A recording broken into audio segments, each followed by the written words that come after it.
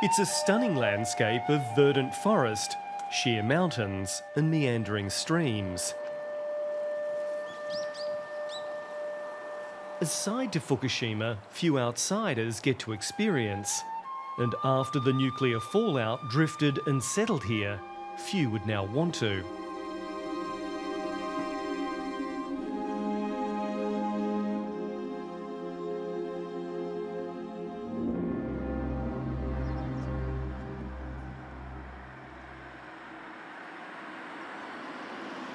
Today, I have come back to check whether the much publicised decontamination of this poisoned landscape has reached into Fukushima's remote mountains. Well, we're a few kilometres into the no-go zone here near the village of Namiya. And the higher you climb up into the mountains, the higher the reading on the Geiger counter. So it would suggest that a lot of radiation is still in the mountains in areas that are very, very difficult to clean up. Nestled in the valleys or hidden away in the mountains are hundreds of hamlets like this. Irradiated, abandoned and now overgrown.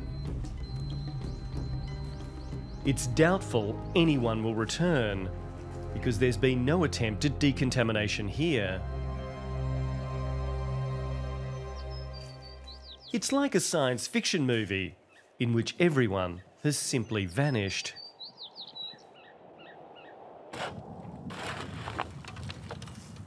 But the man I am on my way to visit doesn't fear the fallout.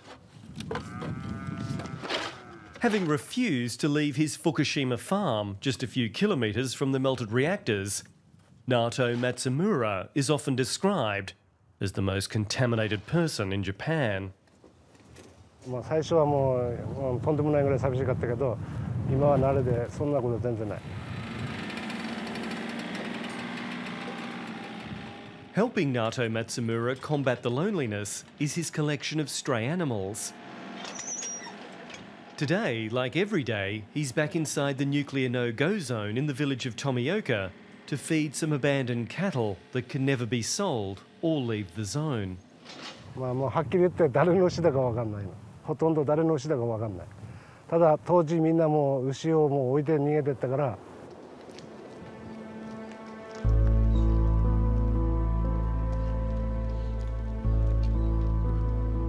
Tomioka is where Naoto Matsumura was born. The empty streets, the abandoned shops, the train station to nowhere, none of it bothers him. Neither does the fact that nature is slowly reclaiming what people have left behind.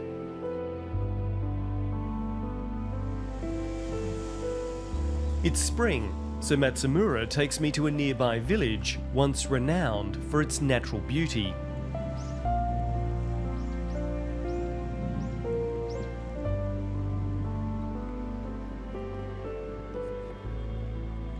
This is the village of Yonomori inside the nuclear no-go zone, and this is its famous Sakuradori, cherry blossom street. These blooms have come out 5 times since the Fukushima nuclear disaster. And it's been 5 years since anyone sat here to eat, drink, celebrate the annual cherry blossoms.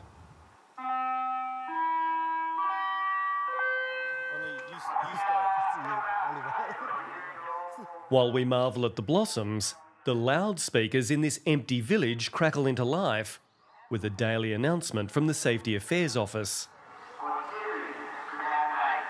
In 30 minutes, the no-go zone will close. Please leave the area immediately, it says. But not even these abundant, beautiful blooms can distract from the truth of this contaminated landscape.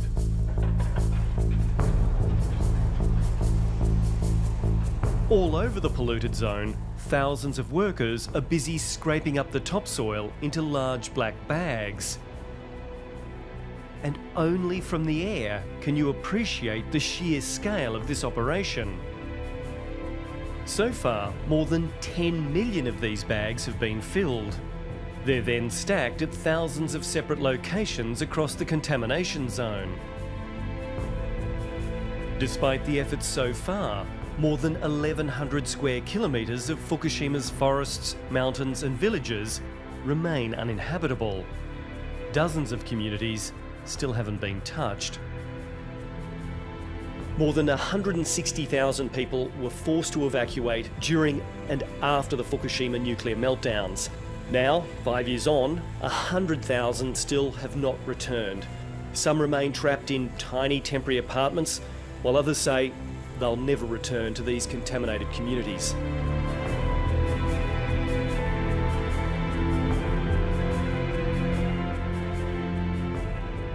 Most of those forced to flee the radiation will forever remain nuclear refugees, according to the man who was Prime Minister during the disaster, Naoto Kan. 小さな子供を持つ母親のような方は、除染が進んでも、やはり 3.11 前に比べれば放射線量が高いので帰りたくないという人たちもいます。But a few have come back. 私がね、おそらく一番早かったんじゃないかと思います。ここに戻ってきたの。それで私はここに戻ってきて奈良派町民をね、なんとか私が最初戻ってきてみんなが戻ってこれるようなね、そういう形を取りたいというような考えでここへ戻ってきたので。It was nearly 5 years before Azuma and Yumiko Hashimoto were allowed to return to their decontaminated home in Naraha town. Mrs. Hashimoto's family has lived in this house for 8 generations. But that looks like where the line will end, because her daughter is refusing to return with her 1-year-old son. In fact, Naraha is now a village without children, because no one with a family wants to come back. いやー、やっぱり子供の声が聞こえないっていうのは寂しいです。もう夜なんかは静まり返っちゃう。それから夫婦2人だってね、食事済んでお風呂に入って、あとはもう会話がないですから、もうすぐ寝ちゃうしね。だから。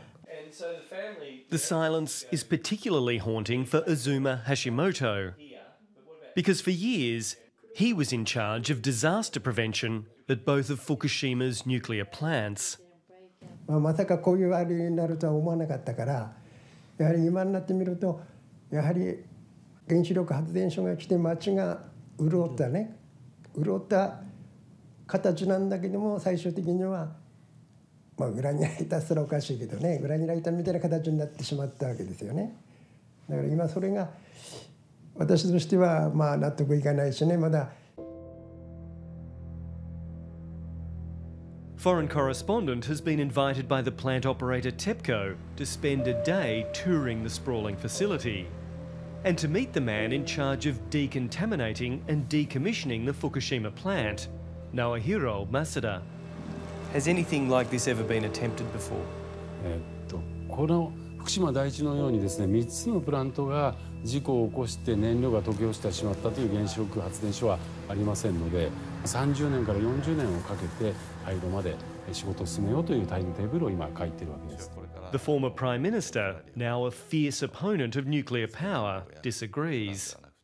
私はもっとかかると思っています。世界で従来起きたことのない非常に大きな事故でした。ですからそういう意味では私は40年というのは楽観的な見方だと思っています。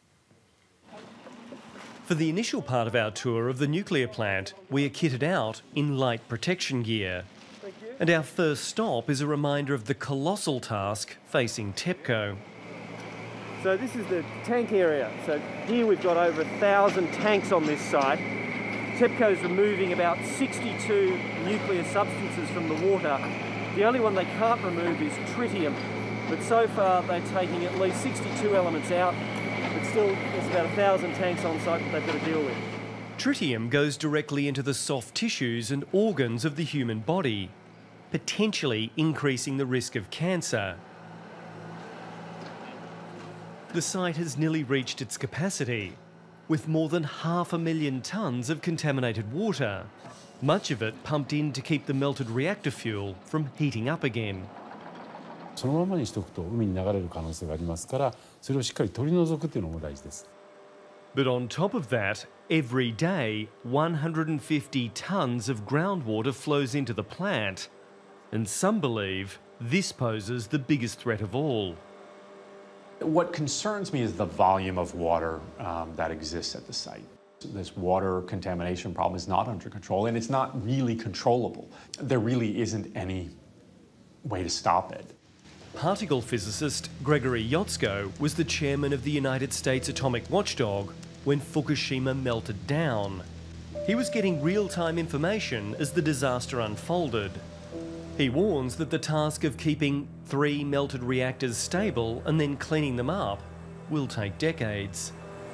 It's a very, very difficult situation. There is no simple solution. There is no silver bullet that is going to put a stop to everything and make this just go away overnight.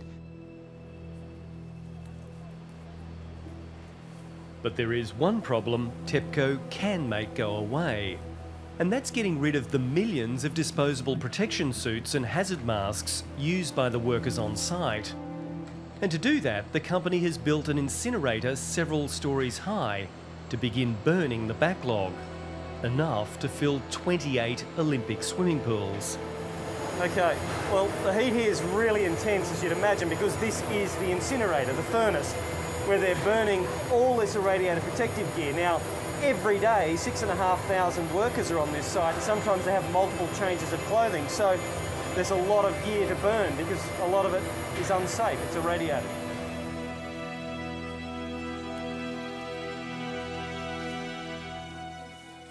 Those 6,500 workers have come from all over Japan.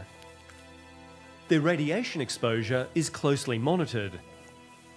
But last year, the allowable level was more than doubled. The country's nuclear watchdog says the step had to be taken to allow workers to stay on site longer, in a bid to keep the crisis at Fukushima containable. We've spent several hours around the plant already, but we're going closer to the reactor buildings now, which means we've got to put on more heavy-duty protective gear.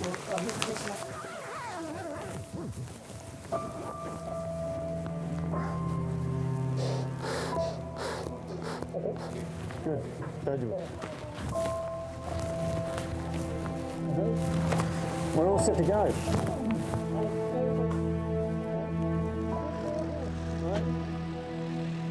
For this part of our tour, we are accompanied by 5 minders, because we are heading to the buildings housing the melted reactors, and there are restrictions.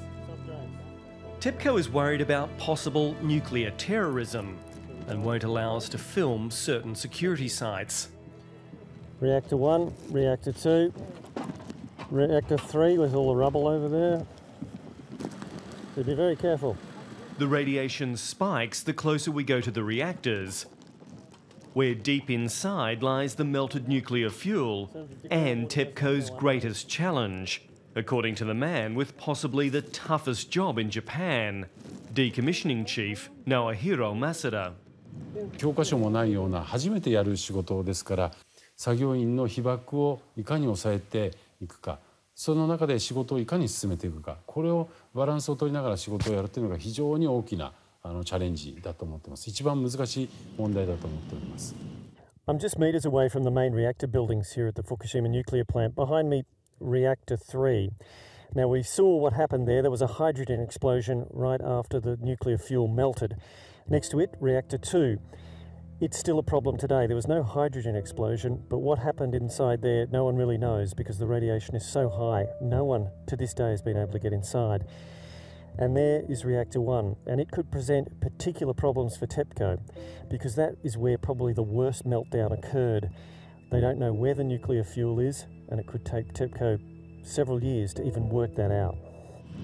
実際にデブリ燃料がどこに溶け落ちているかはまだ見たことがありませんので、なるべく早くやはり見るというのは大事だと思います。For the first time, foreign correspondent can reveal just how vast the amount of melted nuclear fuel is. The 3 molten blobs that lie somewhere deep within each of these buildings. 一つのプラント大体200トンぐらいずつのものがあると思いますので、ほぼ600トンぐらいのその溶け落ちた燃料とそのコンクリートとか金属が混ざったものがある。This area is relatively high exposure. Very high exposure? Yeah, it's good. So it's creeping up the closer we get to the buildings, the reactor buildings. We can't stay here. Okay. And the most daunting task, one the nuclear industry has never faced, is getting the melted fuel out. TEPCO admits the technology it needs hasn't been invented yet. They've sent in some robots. All the robots have been disabled because of the high radiation fields. It may be possible that we were never able to remove the fuel. You may just wind up having to leave it there and somehow entomb it as it is. I mean, that's certainly a possibility. There's no playbook. They're making this up as they go along, and that's, in a lot of ways, the best they can do. Back on the bus, we head closer to the base of the reactor buildings. We hop off at reactor 4 and start to move down the line. So 157, 55. Immediately, the radiation level begins to rise. What's happening? High. Okay, so we're just between reactor 4 and reactor 3, but the radiation level has gone up to a point where our TEPCO guides are not comfortable going any further. So we'll head back. After a day inside the nuclear plant, it is time to strip off our gear and submit to routine testing. It's a process the workers here go through every day, and it's a reminder of the decades-long task ahead of TEPCO. これはですね、東京電力だけでできるようなものだとは思っていません。我々今その世界中のエキスパートの方々に一緒にこう見てもらって仕事のやり方をチェックしてもらったり、一緒にこう判断をしてもらったりしてますし。現時点で政府が東電にいわばこう支援で出しているお金が6兆円です。しかし、それだけでは全く足りません。多分20兆円以上の費用がかかると思われます。For others, the cost of the disasters can never be measured in dollar terms. Well, we've just crossed into the no-go zone, just a couple of kilometres north of the nuclear plant. We're heading to Norio Kimura's house, or what remains of it. His is one of the more tragic stories to come out of the tsunami. Not only did he lose his father and his wife, but he also lost his little daughter Yuna. And every now and then he comes back to Fukushima and he still searches for her remains because she's the only person still listed as missing from Okuma town, just north of the plant.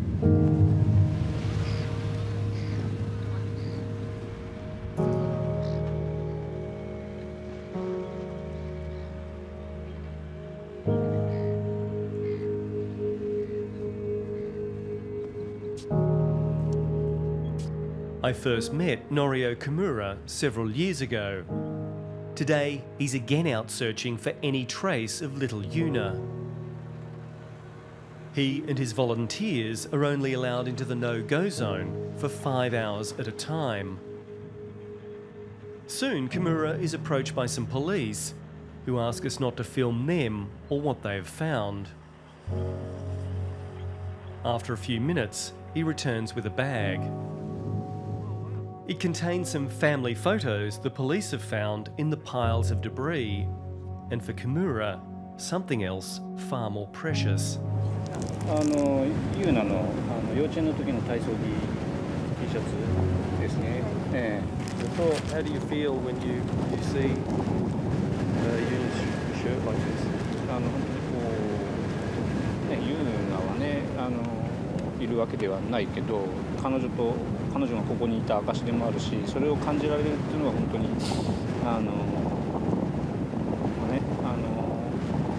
今の自分にとっては最大の喜びっていうか、幸せな瞬間ではあります。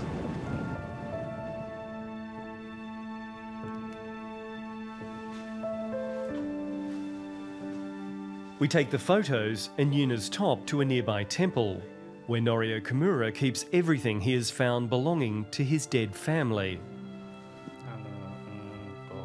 なんつうんだろう、運動会。His father's body was found inland not long after the tsunami. His wife's remains were found floating off the Fukushima coast weeks later. At this shrine, he adds the latest finds, including Yuna's kindergarten top. Deep down, he knows his youngest daughter will never be found. 彼女を本当に見つけ出すっていうのは確率はかなり低い、とっても難しいことだっていうのは分かってるんですけど、やっぱりやめちゃったらそれがねゼロになってしまうんで、ね、まだ望みがないとは言えないんで、ずっと続けていきたいんですけどね。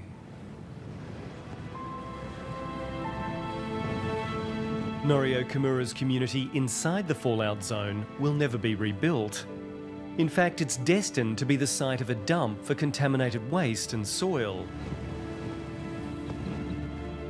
But further north, outside the zone, there's hope.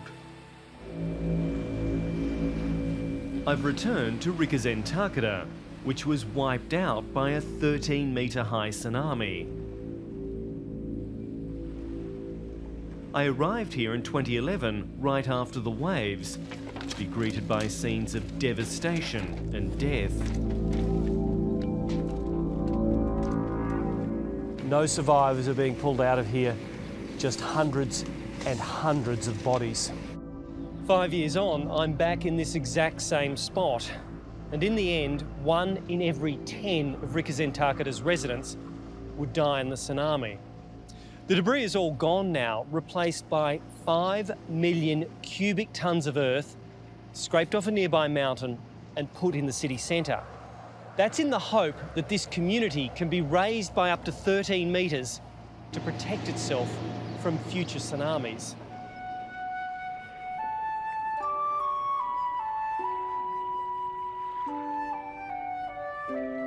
Rikuzen Takeda is a fishing town. And Yoshiharu Yoshida is one of its shrewdest sea dogs. And when the earth shuddered 5 years ago, the fisherman was one of those who jumped on their boats and headed straight out into the Pacific, riding over the tsunami as it rolled towards the coast.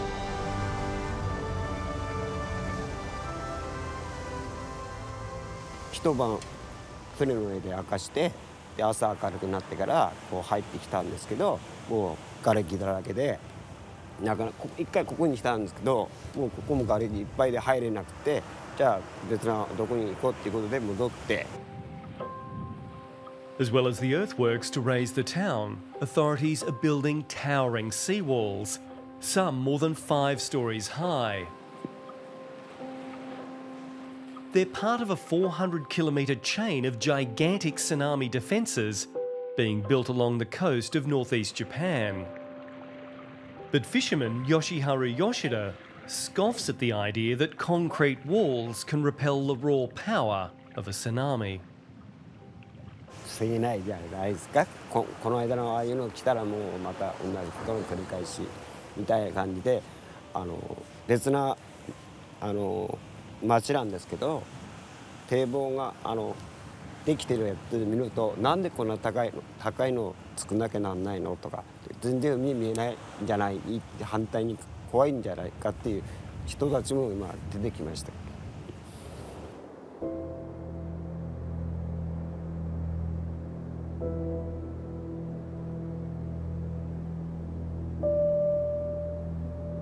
While some communities outside the zone rebuild, others in the contaminated areas continue to crumble and wither.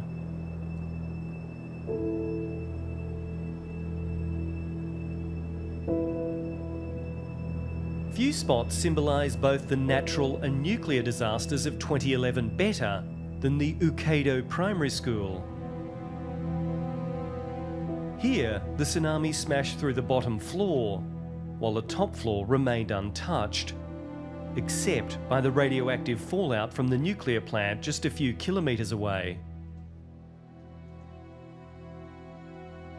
The 80 children of this school survived the waves, but they've never been back.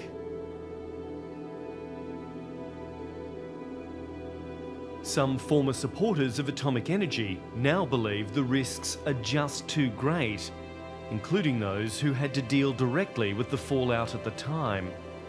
今日はっきりしてきたのは、まず原発は、他のエネルギーに比べて危険性が高い。つまり従来は本来コストに、として考えるべき事故の時の費用とか、あるいはその使用済み燃料、つまりは核廃棄物の処理の費用とか、そういうものをコストにカウントしないことによって安いと言ってきたんですが。You were the Prime Minister of Japan at the time. How close did this country come to all-out disaster? 非常に近いところまで行きました。これらの10基の原発全てがメルトダウンに陥った時には、日本の半分ぐらい、あるいは日本全部がですね壊滅する、そういう危険がありました。ある意味ではそのギリギリの瀬戸際まで、この事故は瀬戸際まで来た事故でした。You have to now accept that at all nuclear power plants, wherever they are in the world, that there's a chance you can have this kind of a very catastrophic accident and you can release a significant amount of radiation and have a decade-long cleanup effort on your hands. And that's the reality of nuclear power.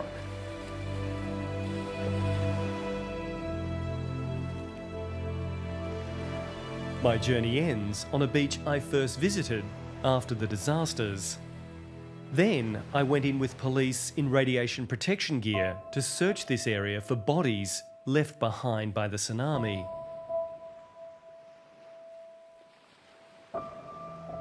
The beach is empty now, silent except for the waves. But just down the shore, hidden behind this outcrop, is the Fukushima nuclear plant. Its stacks visible in the distance. The waves that crashed over this coast 5 years ago caused the costliest natural disaster in human history. But the nuclear drama continues to play out inside this secluded facility, and will do for decades to come.